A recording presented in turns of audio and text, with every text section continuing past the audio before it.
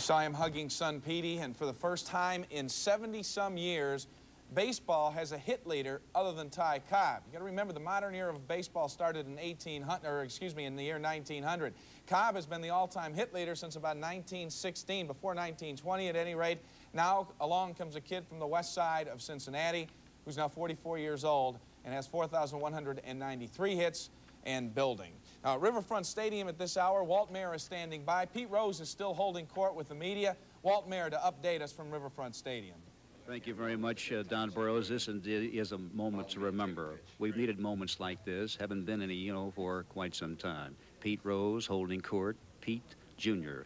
is standing at his side along with Jim Ferguson, the publicity director of the Cincinnati Reds. He is talking to the media loving every moment of it, describing the moments of the hit, the game, everything that transpired this evening. Let's listen in. Came out tonight and took batting practice and joked with the photographers and didn't take it quite as serious as I did last night. No, I talked to him before the game today.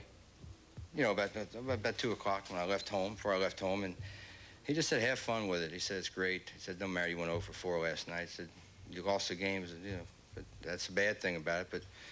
But, just go out there and have fun. And you could just tell, I think, that my approach to the first at-bat. I mean, Billy DeMar said, I knew you were going to get a hit, or I knew he was going to hit it hard somewhere.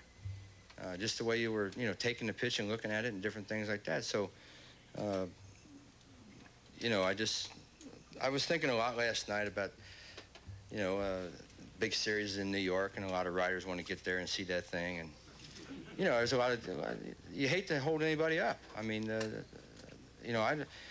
although it really shouldn't bother me, but I don't like to inconvenience anybody. I mean, I appreciate you guys being here and reporting on me like you do. And, I mean, I could, start pressing and go 0 for 4 tonight and 0 for 4 tomorrow night, and you guys say, what the hell kind of ball player is he?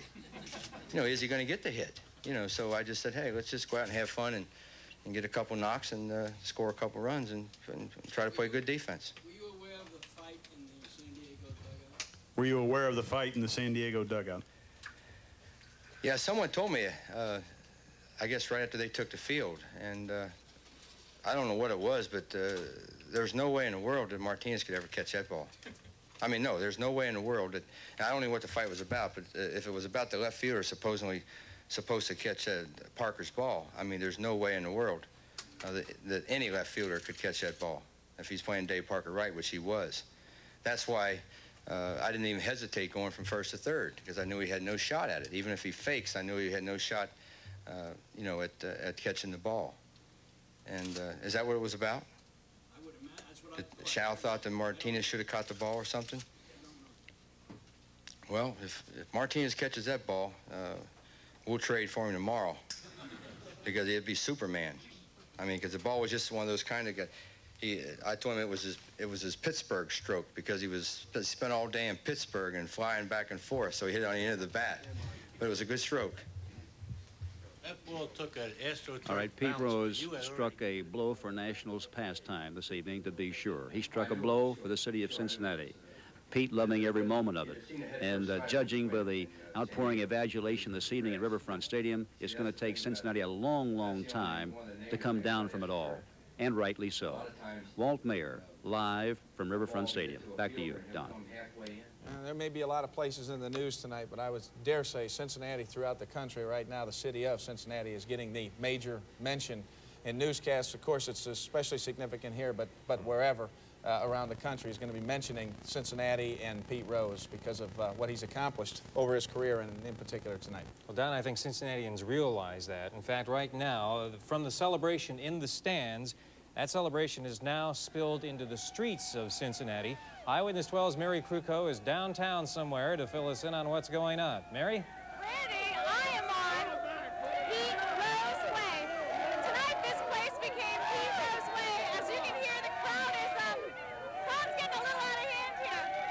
The electricity that was in the stadium has filled the streets. I think we're going to have to wrap it up. I'd like to introduce you to some fans, but as you can hear, the celebration has started. Police will be out in full force tonight.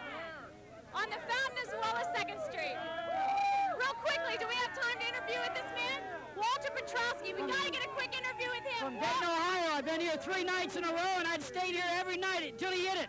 And Pete's the greatest. West High, all the way. All right, these fans are absolutely having a great time tonight. Brandon, as you can hear, they are on Pete Rose Way. You can hear him chanting his name. We're going to go back to you now. Okay, thank you, Mary. Any idea how many people are down there? Can you see over all those folks? I can't see 2 feet around me, let alone behind me. Okay, thank you. Okay. Mary Krutko reporting live from 2nd Street, soon to be Pete Rose.